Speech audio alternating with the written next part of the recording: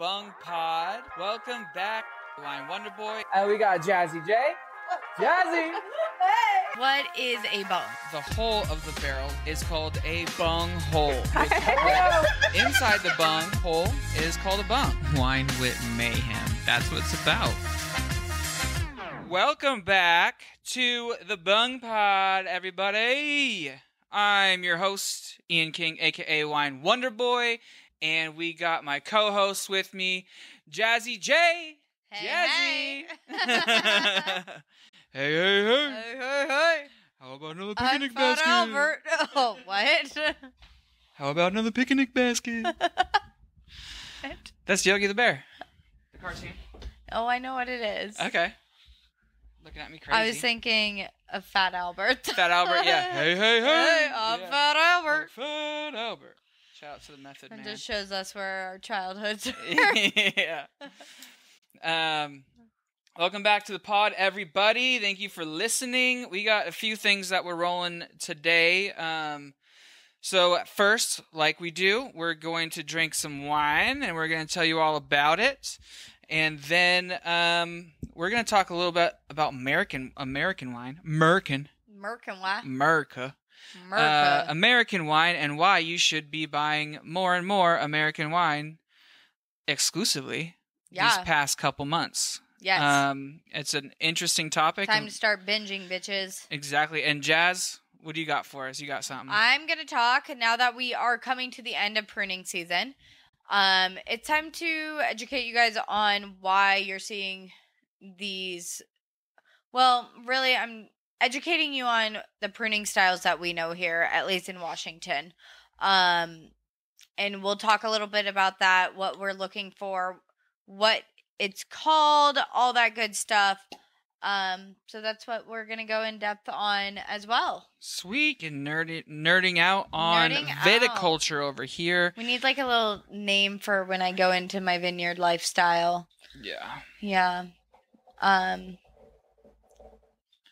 nickname for you? You already have. Like a new nickname, a vineyard nickname for you? No, but like, all right, we're going into the, I don't know. Like a segment. A segment, yes. I get what you're saying. I got it. Yeah. Segment, viticulture segment. Viticulture segment with Jazz. Yeah. But like that doesn't like flow. No, we gotta think about it more. Yeah. We'll get something in there. Yeah. We'll get something. So this nice long arm. You're gonna say something else. This nice long ...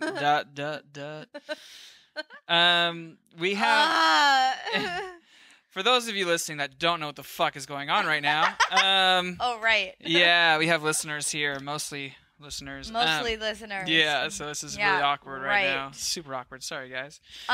So we got stands for our microphones. Yeah, we got mic stands finally. It's been a minute. And, it's because of our new merch that has helped us get these. Yes. And thank you for everyone buying merch. Are swagging out in. I'm rocking the black Bung Pod hoodie with the yellow bottle with the candy cane curly straw on it. Yeah, and I got the tan.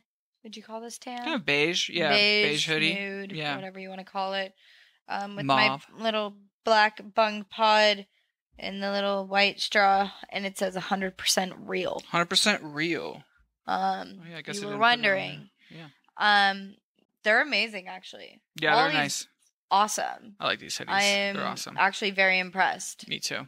We did good. Nice. Cheers to us. But that's also why we have these mic stands now where I can not fiddle with my microphone all the time or move it away from my face all the time because, some of us have ADHD and we can't just hold things in one spot. Yeah, we both have ADHD. Just like in and out, in and out. Yeah. So thank you guys for those who have purchased. Hopefully our listeners go and check it out. Yeah, dude. Yes. Bungpod.store. Bungpod.store. Get some merch, baby. Got new stuff. Yeah. So look at us swagging out. New arms, new merch. Mic stands, yeah. These low profile mic stands. Dude, they're really nice. So nice. Changes everything. Literally.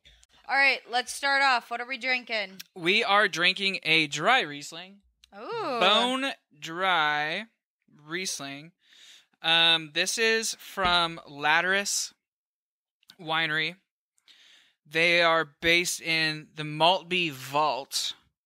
It's outside of Woodinville. I was gonna say, I thought that was... That's where Two Vintners is as well. Okay, that's why I recognize it. The winemakers, Tyler, great dude. I love him. But this is their dry Riesling, their 2020 dry Riesling from Bacchus Vineyard, White Bluffs, 100% Riesling. Fermented, dry, in stainless steel. This is a Riesling unlike the rest. Crisp melon and honey notes dominate the aroma on this unique white. And that's true. No, it's phenomenal. That's true. All right. It does have a lot of honey characteristic. It is bone dry, people. So people think Riesling is sweet. This is not sweet. This is bone dry. Has a little bit of that petrol diesel aromatics. But it's like right on quick. It's quick on the nose. And I absolutely love that in Rieslings. It's one of my favorite things. On the palate, let's see. Honeydew, baby. Honeydew melon. I have a honeydew melon. Oh. It's got some floral notes in there too, like white flowers. Beautiful, beautiful wine. Yeah. I love this. It is dry. You know, it's funny because actually today I had someone come in and they were picking up their wine club allotment and they were supposed to get a Riesling, but I was out of it. And so I was like, what would you like to replace with it? And they're thinking, and like, you know, I'm glad it's not like, I'm glad because I don't really like Rieslings. And at all. And she was tasting at the time. And I go, oh, yeah, I can understand that. Like, you know, they got a bad rep. Like, I feel like Barefoot and like those lower brand bulk wines have really just ruined a Riesling because they're always sweet. They ruined a lot of things for a lot of people. Yes. Like Chablis for one. White Zinfandel. Yeah. Oh God, yeah. That was a sin. I couldn't even drink that now. That was an absolute sin. But she's like, yeah, I don't like that. And so I'm giving her tastings and I looked at her and go, so how do you like that? She's like, oh, it's great. I go, okay. So that has 80% Riesling.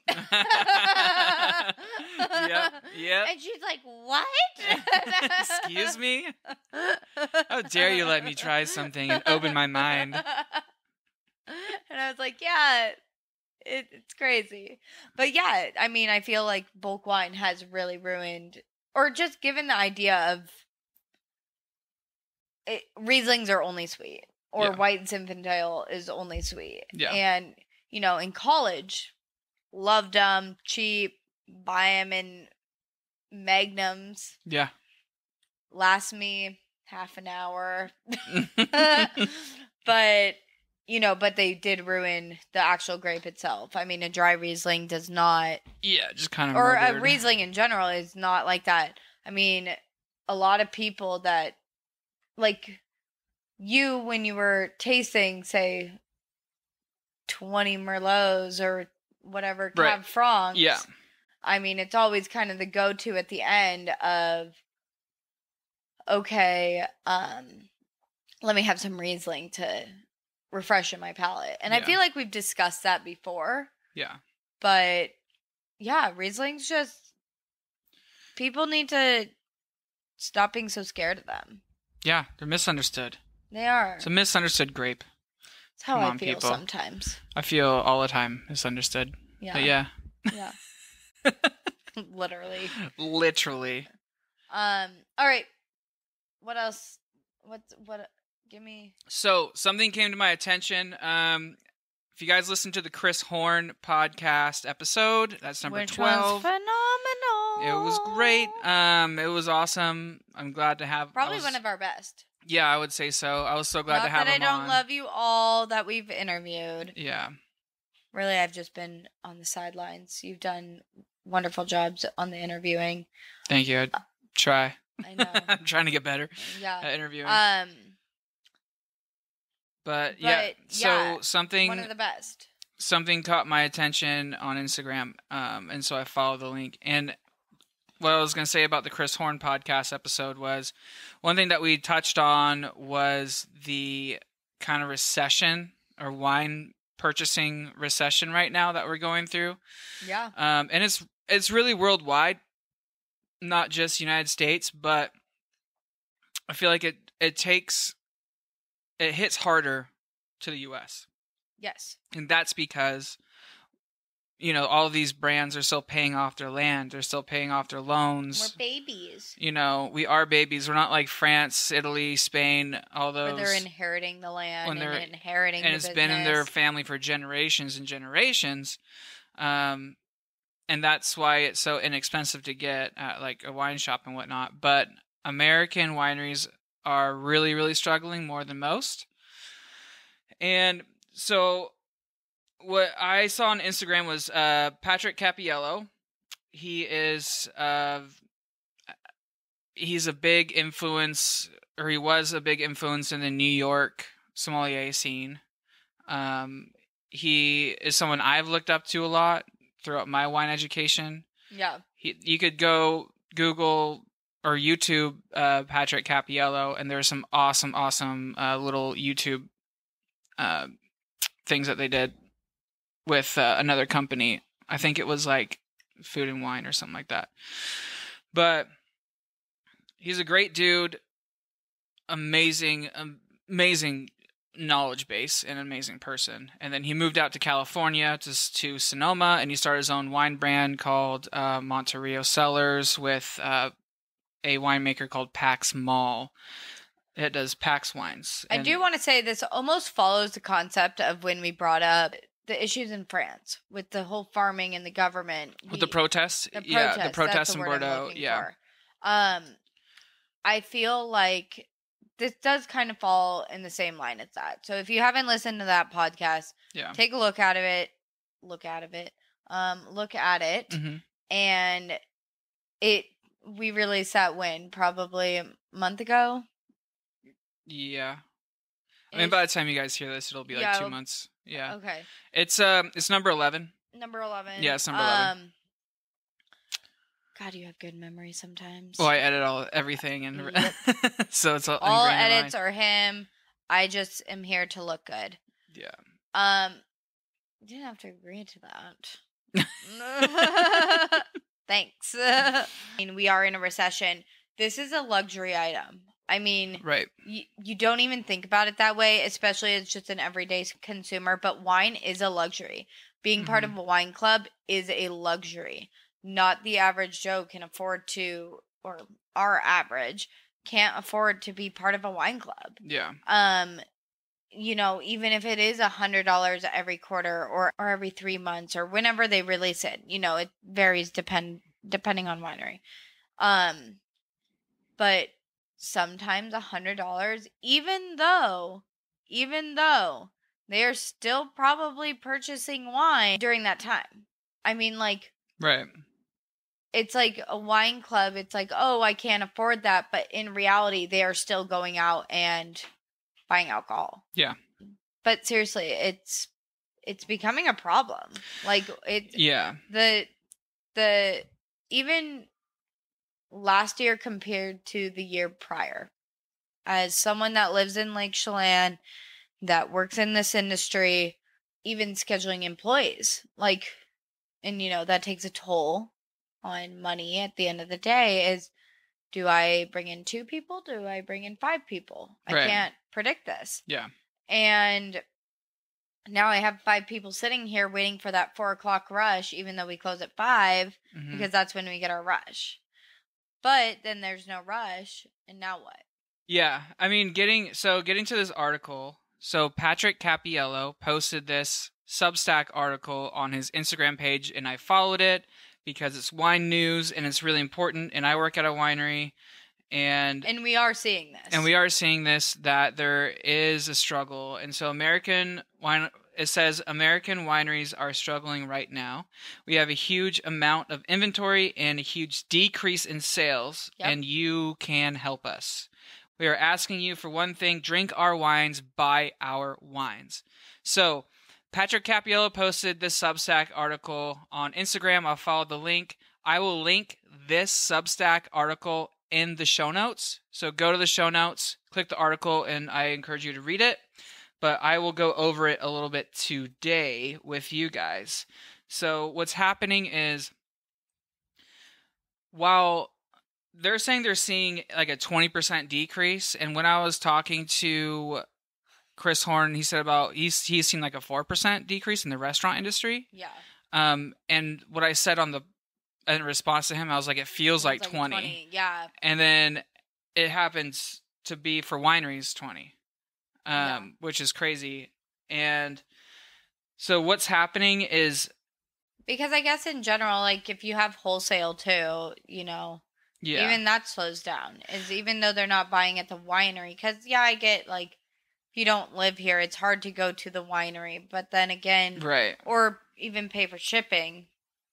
But then again, like you could go to the stores and even they're decreasing as well. Right. And then I'll quote Patrick Cappiello on this article right now. He said, quote, "If we don't shift the focus right now to concentrate on drinking domestic wine and supporting domestic producers, then producers will have worked so hard to build change on what we're doing here, and they're the ones that are going to fail," end quote. So what he's talking about is, with this wine recession, with all these sales going down, the ones that are going to fail are going to be the boutique, high-quality wineries that make handcrafted wine.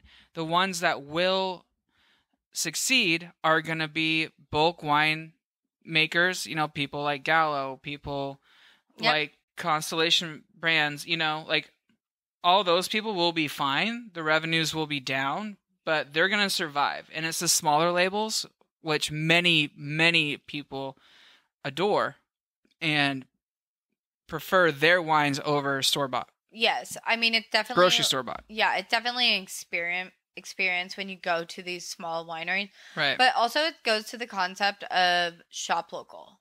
Yeah. You know, keeping your money in local businesses, and you know, you even see that especially with Amazon.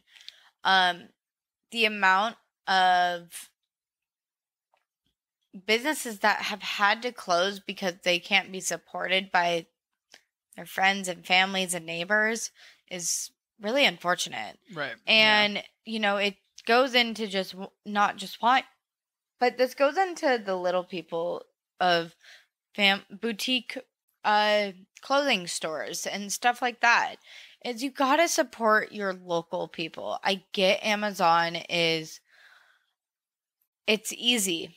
It's literally swipe and it's there. But at the same time, even though it might cost $10 more at your neighbor's little business, it's worth it, because that goes a long way, not only for their business, but within your community. Yeah. And I feel like a lot of people don't understand that, because they just love the concept of, oh, I can go on Amazon and buy whatever I want.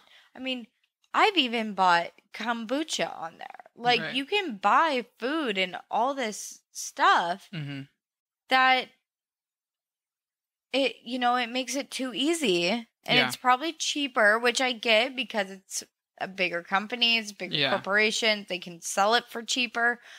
But again, stay local. I mean, you really need to, and help these smaller And if you're someone like me that loves variety in their wine selection, and your local wineries don't have a lot of variety, like, not knocking our wine region Chelan, but like most wineries have the same grape varieties that they grow. Cab Franc, apart from a couple. Syrah, Pinot Noir, Chardonnay. Right. I mean, you see it over and over and over. But make sure, like, you can still have a variety of wine, of grape varietals, if you're worried about that. Just buy American, because people like Patrick Cappiello and Pax, they experiment with Trousseau Noir, Trousseau Gris.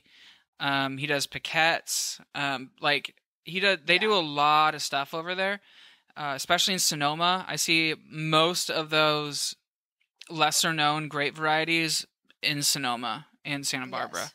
So I see most of those being grown there. And if you don't want to, if you want a larger variety of wines in your selection, I understand that completely. Just try and buy American. And what Patrick Because said there in are here, fancy big names here. It's not like there's not, but just because it comes from France doesn't mean you're that bougie. yeah, exactly. So they're Like, not sure if this. Settle down. In the article, they kind of stated that they're not sure if this is a change in generational spending or not, because one thing I saw on a New York Times article, I just read a headline, I didn't read the whole article, but it said that the wine industry is dying along with the older generation. It didn't say that verbatim, also, but I did read something about because of cannabis. because of weed. Oh yeah, that makes sense. Well, and I can see it. Like, a lot of people, they get stoned. Weed is good with wine, people. Okay, settle down. Come on. I do it all the time. I do it all the time. Not like a bottle, but like I won't have multiple glasses. If I have weed, then I'll have like a glass. Just like alcohol, it's moderation with weed as well. So you can't be binging on that. But like at the same time, more people feel like they can drive. Let's say they shouldn't. No, I am not condoning that. Just saying, but still don't do that. But you know what I mean. Like, I would rather have someone that's high going 10 under the speed limit than a drunk driver. And yeah, I don't know. That's a crazy and thought. I am going to get probably so much hatred on social media for that. But, I would rather, and honestly, like, I make poor decisions when I drink. And when I'm stoned, I'm probably making poor decisions with my fridge. Yeah, that's a fact. I was going to say, like, poor decisions, I make terrible decisions when I'm high, but it's usually in the context of calories. Yes, exactly. And you know what? I wrote a paper in college about weed and how it should be legal and all this stuff, and how it's not just a open door to more drugs, right? Like that whole idea. And I go, if anything, it's just a open door to my fridge. Yeah, for sure. I mean, that whole thing came from Nancy Reagan, and it was a whole government. Oh my god! It was just a government misinformation campaign. Like, here we go down the rabbit hole. Yeah, I mean, I got that lecture from my parents. Oh, fuck yeah. And then, I mean, I didn't touch weed for the longest time because of, what they said. Oh my god, next thing I know, I'm doing heroin. What? Yeah, and I grew up in Seattle, so I saw plenty of homeless people growing up. Yes. So I was like, I don't want to be like them. Well, gosh, I went to the stair climb this past weekend, and I was hammered. I mean, I'll just say this. Seattle is nowhere near what LA is. Okay. With homeless people. But it was, okay, hold up. Nowhere near. I started my day off with mimosas, because as a girl should. And then we're waiting for everybody to Did you do the spray bottle? Do you do the orange juice in the spray bottle? Just spritz your bubbles? Because we had to make them in the bathroom, so we didn't have to get caught. Sick. Remind you it's 8 a.m. Classy. Remind you it's 8 a.m. So then we went to go get seltzers at this 7-Eleven where they were doing CPR. So you're the reason why wine is in decline right now? Shut up. Just kidding. But then there was a guy getting CPR while I'm trying to get my seltzers to go watch people climb the Columbia Tower. Mm-hmm. And I literally looked at the cash register person and was like, can I please take these out of the box so I don't get jumped the moment that I go out? He's like, I understand. And we put them in like plastic cups so we weren't just out in public. But then next thing I know, I'm like blacked out by 2. And I was so drunk. I went to the bathroom and I was like, I need to go on a walk. Dumbass me goes on a walk with no self-defense, which was surprising because normally I have like a taser or something on me. Mm-hmm. Went on a walk around the block. It wasn't like a far walk. With just hammered. No defense. Was this at night or in the day? It was like 2 p.m. Okay, all right, yeah. And I'm in the middle of You'll be all right at 2 of p.m. Seattle and walking the block everybody I passed was probably like, this poor girl. She probably just went through a breakup. No, I did not break up with Sam. And obviously. And I get back and the whole team was like, where have you been? Like, don't ever do that again. We thought you got like all this stuff. And I was like, this is also small town people going to a big city too.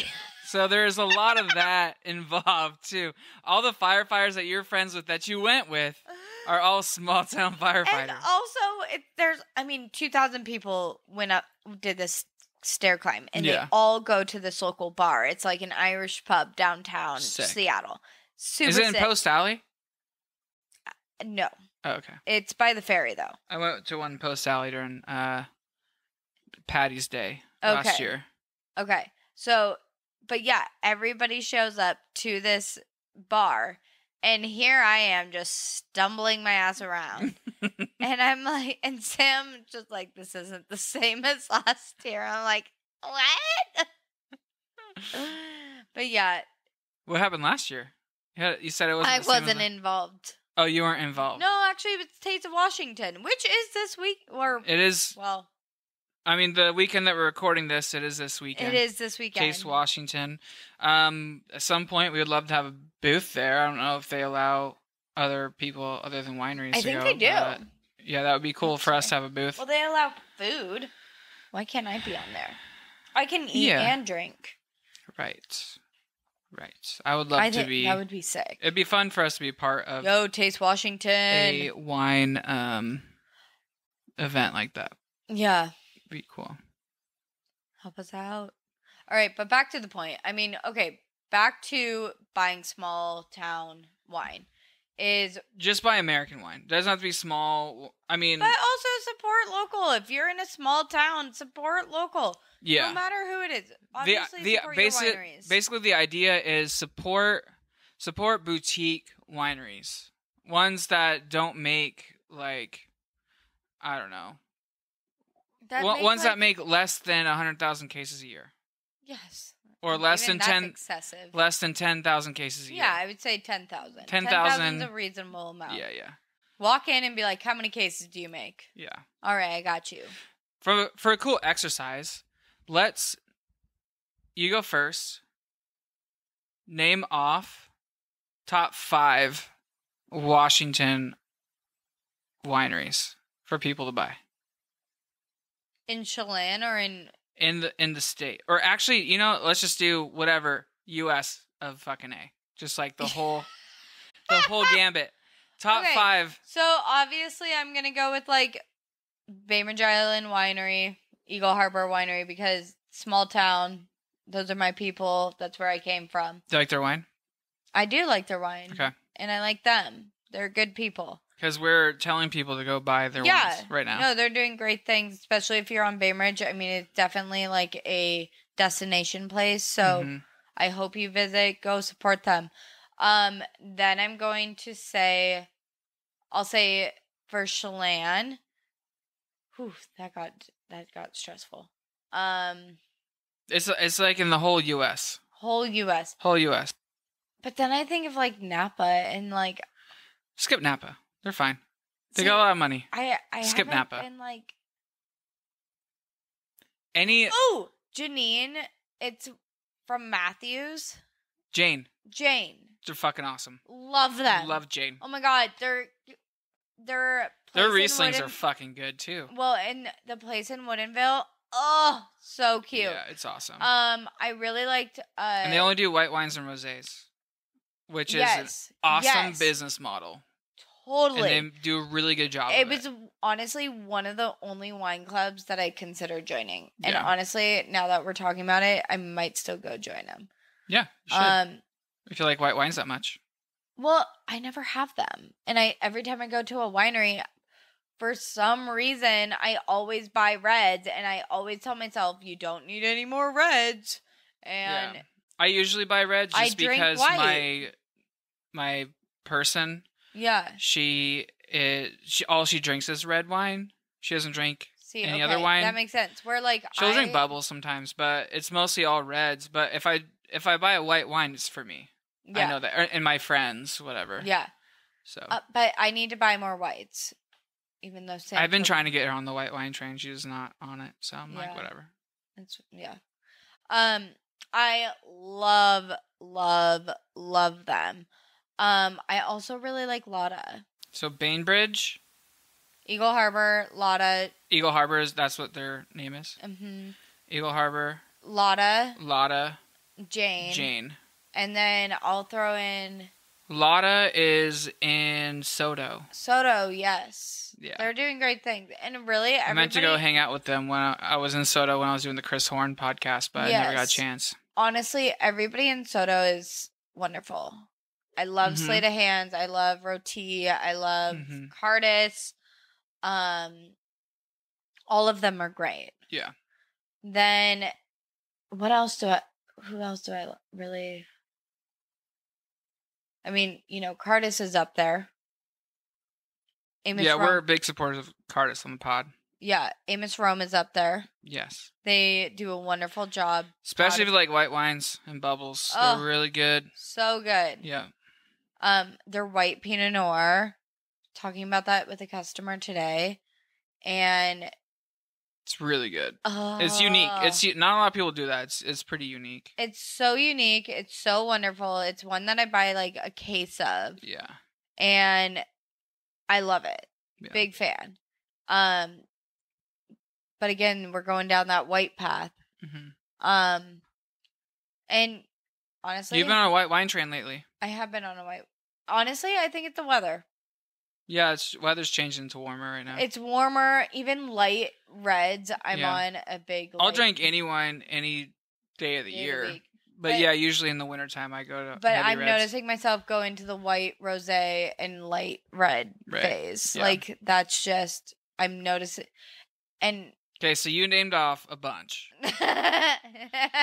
So I can't choose the ones that you named off. Yeah. Because I agree with you, except for the first one, because I don't know who they are. I've never tasted their wines. Yes. I don't know, so I can't agree on that.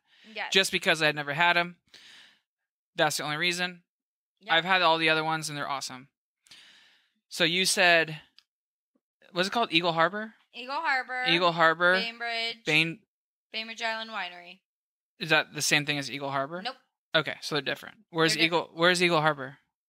On Bainbridge. On Bainbridge. Yes. And then there's also Bainbridge Winery. Island Winery. So I haven't had those two. There's a couple on Bainbridge. Okay. Yes. That's crazy to me. I know. We'll have to go there and interview them. One year for my birthday, my parents got me a golf cart and they drove me to all the wineries on the island. I don't know why it was a golf cart because that was probably super illegal, but because it's still a pretty big island. Depends. Orange County has Balboa Island. Well, it's still a quote unquote. It's not like Bainbridge size, but let's just say by the end of the night, I was hammered, and then I wanted to have a onesie party because that sounds fun, and I was a unicorn the rest of the night. Nice. So it's Eagle Harbor, Bainbridge Winery, Lotta, Cardis. We'll say Amos Rome.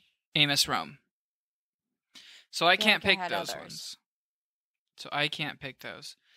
So I'm going to dip in a little bit to California because that's kind of where my winemaking roots are. That's your stomping grounds. I would recommend, if you like Syrah a lot, Jaffers. Oh, God. See, these are wineries I haven't been to. Oh, I guess I have been to Walla Walla, too. I always forget, like, Goose Ridge. So I'll pick two from California. Last three will be Washington. See, this is such a terrible question for me, but I'm like, ooh. It's a hard one. It's like top 5 Dead or Alive for hip-hop, for like rappers and stuff. For me, I also feel like so hard. You've gone to a lot more wineries than I have. You have. That's true. I have gone to a lot more than you have. I don't socialize. That's fine. So my top 5 is going to be Jaffers. You don't have to go there. Buy their wines. Anywhere Yeah. you see them, buy their wines. And then Carhartt Family Wines, obviously. Oh, You God, gotta I forgot go. about them too. You gotta go. You've had a bottle of theirs. I brought it to Yes. you. And 2 vintners. I forgot about them. Bro, let me get down with my list. Damn. You Walls. got to go to. She's just like naming off my list right now. Go to Laterus. They're the bottle of the day for the podcast today. Go to Laterus in Maltby Vault. Buy their wines. They're fucking awesome. Go to 2 vintners. They're right across the parking lot from them. They're awesome as well. We've had them, or their wines on the podcast, not them on the podcast yet, although I'm hoping soon. And then I'm going to say, ooh, this is so hard for me. This is difficult. Oh my God, there's so many. This is why it's so hard for me. I know, you said that, and I was like, ooh, I like this though, and I like that though. I mean, definitely the Walls. The Walls is amazing. I love them. Also love Gramercy. But I have to pick. So I'll say the Walls over Gramercy. And then the last guy. Wait, so how many have you had yet? I've had 4. So Jaffers, Carhartt, 2 vintners, the Walls. Okay. Oh, shit. No, I'm at 5 already. I was going to say. Damn. So Jaffers, Carhartt, Laterus, That's what I 2 thought. vintners, the Walls. Yes. Those are my top 5 that you should buy. Okay. There's 10 right there, people. Boom. And we spread out our range there. So, We did. We name dropped a bunch too. yes. So go support them. It's a big topic. It needs to be, and it doesn't hurt. Go support all of them. Yeah. Go wine tasting, even if it's one winery. Exactly. So we should switch topics because we're running out of time. So let's switch topics to what you got going on. This will be a longer episode, which is fine. I'm okay with that. Or do we want to roll it over to Patreon. Patreon? We keep on doing this. We sneak. I know, but you know what? We They sneak the gotta pay topics for in the it. beginning that we're going to be talking about, and then we run out of time and we go to Patreon. So, So you know what? Go to Patreon and purchase, baby. yep. Support us so we Patreon, can get more arms. Or also what you can do, what we started doing was... Chill out. That's fucking up, though. What you can also do, if you don't want to pay for Patreon, and the reason is because you listen to it on Spotify or Apple Music, we are releasing those episodes for a subscriber only on both Spotify, Apple Music, and Google Podcasts. So you can subscribe for a little less than a Patreon to get an extra episode a week. Yep. So go to, click the link in the show notes. We're going to have it there so you can subscribe to those and get your extra episode as well. But also, if you can afford $5, we would love it. It helps us. Yeah. I mean, And what you it can do makes with our the little subscriber one is the base is like $3, but you can pick whatever payment that you want. I mean, So $5 would be amazing. $5 really goes a long way for That's someone. what I would ask. $5. $5. You don't need to be $20 at our top one. You don't need to be part of the OG crew. Yeah. But you can help us out. If you're enjoying these podcasts, not to be a snobby little bitch, but we work hard. We're trying. Yeah. We're a small business. We are a small business. Trying to just make it, bitches. Absolutely. Yeah. Thank you guys. Thanks See for you on listening. Patreon. Love you. Bye. Bye.